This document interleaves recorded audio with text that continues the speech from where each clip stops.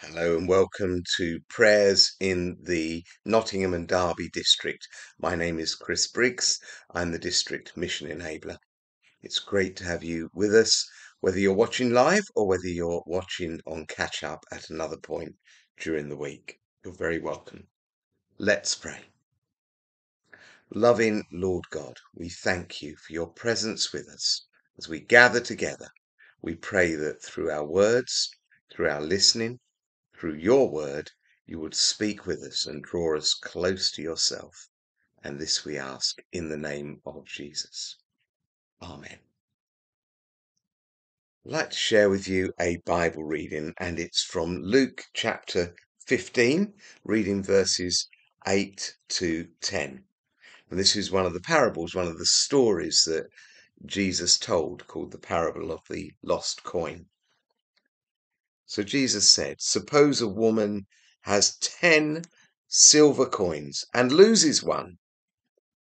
Doesn't she light a lamp, sweep the house, and search carefully until she finds it? And when she finds it, she calls her friends and neighbors together and says, rejoice with me, I've found my lost coin. In the same way, I tell you, there is rejoicing in the presence of the angels of God over one sinner who repents. May God bless the reading of his word to our understanding. Last week saw the end of the Methodist conference for this year. Often the newly elected president and vice president of the conference choose a theme for the year. Well, the president, the Reverend Jill Newton, and the vice president, Deacon Kerry Scarlett, chose the theme of hidden treasure for the forthcoming presidential year, and the conference reflected that theme. The Bible reading I've chosen is not so much about treasure, but it is about something valuable that is lost, which needs to be searched for and found as the woman looks for the coin that she's lost. There is treasure to be found if we search hard. Sometimes it's hidden, sometimes it's lost.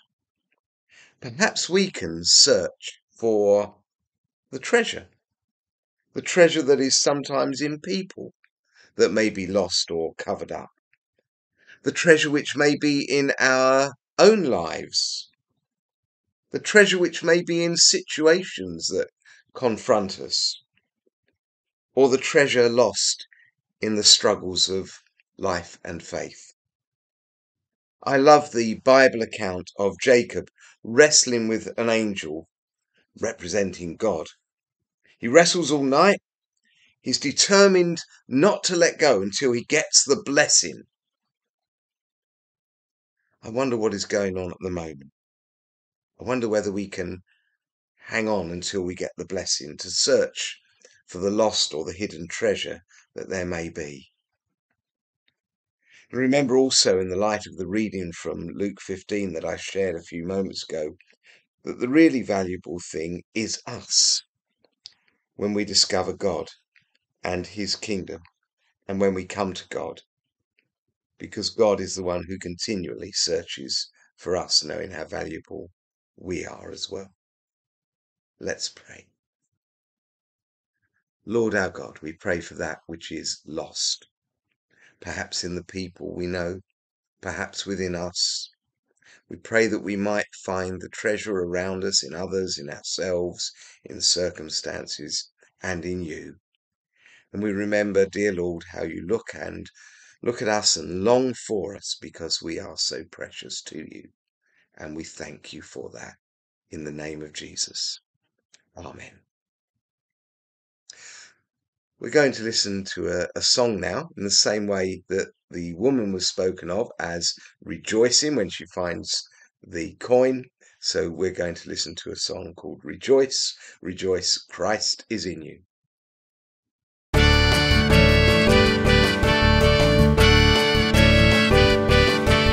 Rejoice, rejoice, Christ is in you, the hope of glory in our hearts. He lives, his breath is in you. Arise, a mighty army, we arise.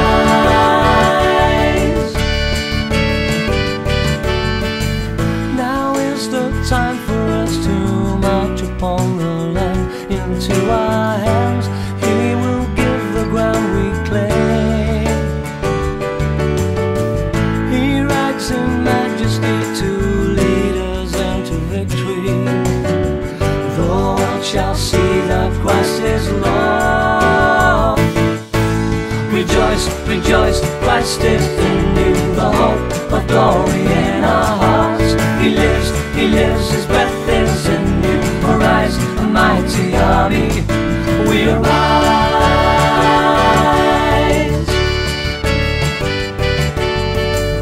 God is at work in us, his purpose to perform, building a kingdom of power, not of words,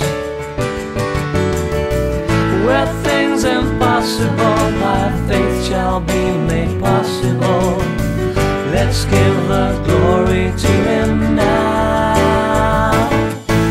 Rejoice, rejoice, Christ is in you, the hope of glory in our hearts. He lives, his breath is in you. Arise, a mighty army, we arise.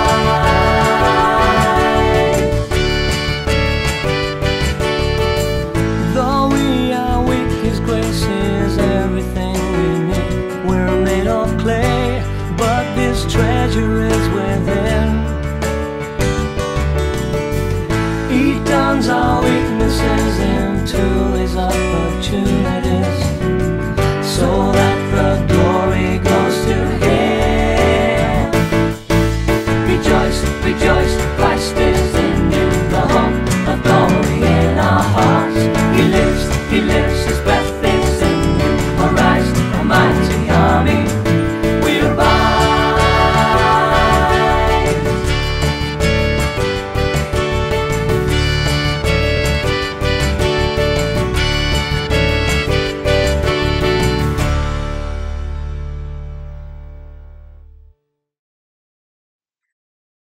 Rejoice, rejoice, Christ is in you. Our prayers will next be on this coming Thursday at 7 o'clock. I do invite you to join me then. The blessing. May the blessing of God, the Father, the Son, and the Holy Spirit rest upon us and remain with us this day and forevermore. Amen.